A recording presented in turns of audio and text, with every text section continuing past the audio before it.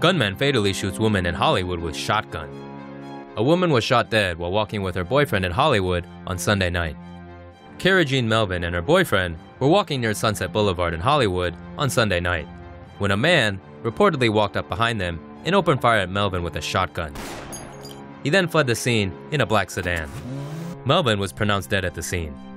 Police said the shooting appeared to be a random act of violence. Leave an insightful comment on TomoNews.net and you could win up to $500 every month.